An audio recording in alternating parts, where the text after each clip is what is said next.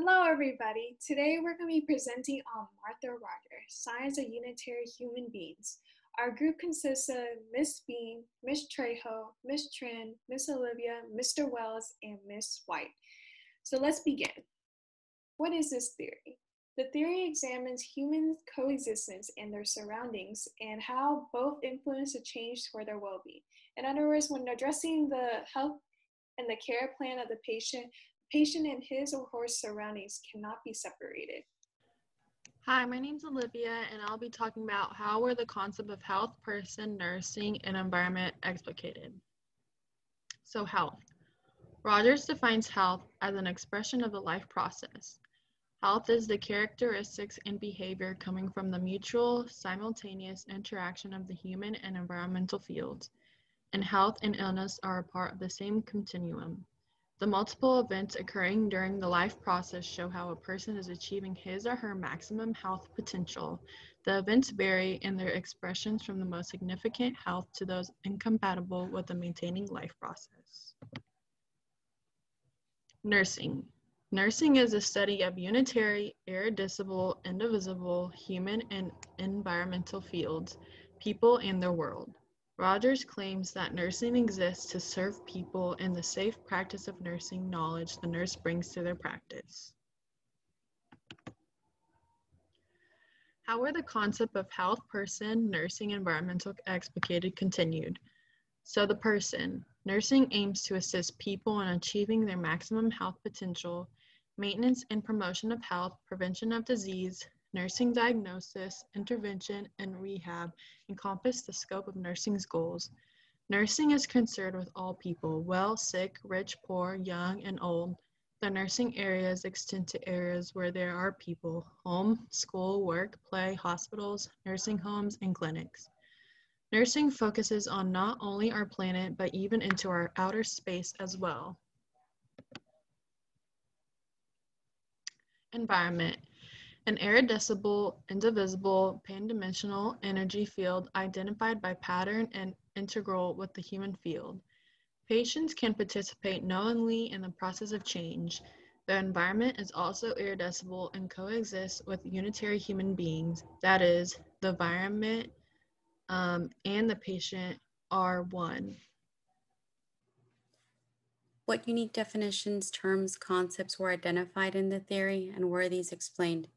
American theorist Martha Rogers defined pan-dimensional as a nonlinear domain without spatial or temporal attributes. She further noted that pan-dimensional reality transcends space or time so that one can understand its perceived boundaries. An example one can utilize for this term pan-dimensional would be paranormal. Pan-dimensional is a real moment without limitations that we as humans want to implement on them. One can feel that Martha Rogers did explain this term well and made it clear. Martha Rogers explains that the parameters that we use in our language description of these events are arbitrary and that the present is relative. What are strengths and weaknesses of this theory? One of the stronger points in Martha Rogers' theory is that patients are affected by their environments. Where and how the patient is while getting treatment affects their outcome and can encourage healing. This can be proven by the patient's positive progress and is certainly testable in principle by offering an alternative to more traditional approaches. A weakness that can be found in her theory is that she does not have one particular hypothesis. It does not have a specific nursing approach. Martha Rogers also fails to define the nurse's role in this theory, just that the environment and the patients affect one another. Additionally, the theory is hard to test and obtain evidence because the concepts are not directly numerical measurable. My name is Jacob Wells, and I'm going to be talking more about Martha Rogers' Science of Unitary Human Beings. Now, in developing this theory, Martha Rogers postulated 4 separate concepts, the first of which is the energy field, which describes the fundamental unit of living and non-living entities. People and environments are both considered energy fields, and they are both infinite and ever-changing. The second concept is openness, which describes the universe without boundaries. The only boundaries that exist within this universe are the ones that we as energy fields impose upon it. The third concept is pattern, which describes the process of continuous change. And the fourth concept, as previously mentioned by Antonia, is pendimensionality, which describes the energy fields existing in a nonlinear format. And these four concepts contribute to the principles further derived from the science of unitary human beings. One principle is homeodynamics, which expresses the constancy of universal change with three separate principles. The first of those is resonancy, which is continuous change from lower to higher frequency wave patterns, just like in sound. Low frequency, high frequency, but there's a continuous change in that resonancy. Number two is helicity, which is the increasing diversity of human environmental field patterns. So no one field is ever the same, and it's always in a process of change. And the third is integrality, which is a mutual human and field process, human and environmental energy field process. Now, if you look at the graphic, you can see that energy fields, pattern, pendimensionality, and openness, the four originally postulated principles, come together to create homeodynamics. The theory of accelerating change exists within the science of unitary human beings, and it suggests that the only norm is accelerating change. Just like the old saying, the only constant is change. Now, this theory helps reframe the idea of the aging process as a process of continuous change. It does the same with the dying process. Dying is a necessary change, and we are accelerating towards it. And as you can see in the graphic here, again, energy field, openness, pattern, and pendimensionality all come together to create this one theory. Martha Rogers also talked about the theory of emergence of paranormal phenomena. Now, we don't mean like ghosts and aliens and stuff like that, but it's a theory that suggests the ideas or actions labeled as paranormal are actually interconnectivity between energy fields. So when one meditates, he or she is able to elevate his or her mind beyond the physical and into something unknown, hard to describe and unknown.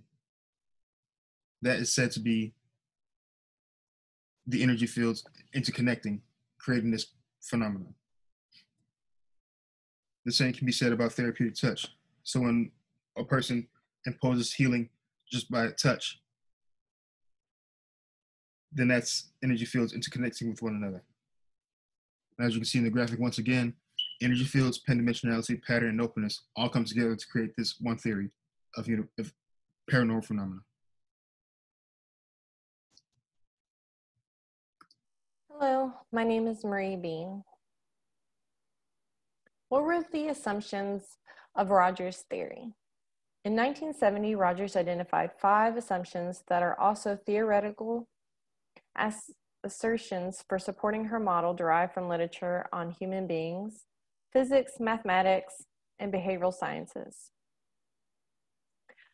The 5 basic assumptions of the theory are wholeness, openness, undirectionality, pattern and organization, and lastly, science and thought.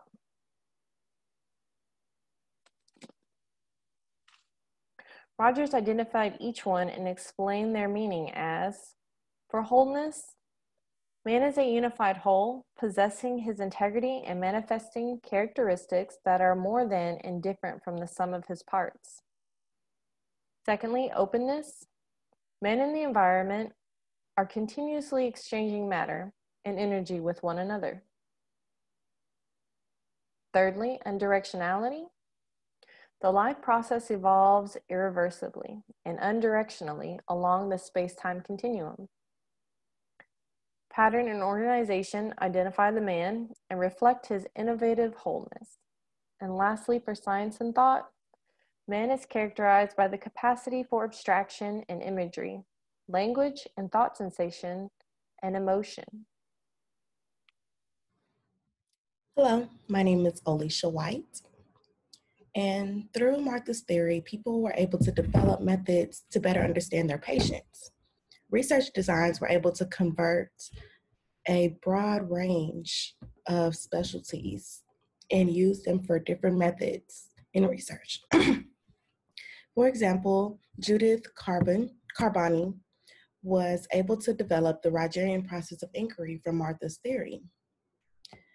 For example, Her method was evolution-centered and focused on the changing configurations of human and environmental field patterning. Theory of unitary human beings can be used in all specialties. Therapeutic touch, humor, dialogue, music, massage, journaling, and much more are of interest to human health and are also of interest in research with this theory. It is important to focus on more than the diagnosis of a patient, but their experiences, perceptions, and expressions. For example, in the textbook, a patient comes in with low energy and is looking down. The nurse noticed the patient's field patterning was a lower frequency energy patterning and discordant with her environmental field. As a result, the nurse was able to provide a more focused care. Hi, my name is Lillian. So let's have a recap of the overview of the theory. As an American nurse and theorist, Roger coined the term unitary human beings in a person's place. She views the individual as an irreducible, indivisible, pan-dimensional energy field identified by pattern and manifesting characteristics that are specific to the whole and which one cannot predict from the knowledge of the parts. So what does this all mean? So in other words, as humans, we are always interacting with our environments through the different energy fields of our physical, emotional, mental, and spiritual senses. So through the interactions of the environments in the different energy fields, there is a felicitated change by these interaction relationship. These interactions affect the way that we think, feel, and ultimately heal. So moving on, as nurses, we must look for the harmony of the relationship between the environment and the different energy fields and how they affect the patients. Roger outlines how the person and the environment are open systems and states that man and environment are continuously exchanging matter and energy with one another. Therefore, everything and everyone that is within our environment can affect us positively or negatively. So in our nursing practice, it should be concentrated on the unitary human beings and the changes of the energy fields within the humans and their environment. In the nursing practice, we should also compromise on non-invasive treatments such as like music, guided imagery, yoga, or like massage therapies to strengthen the human field's potential. However, more emphasis should also remain on supported therapy, pain management, and rehab.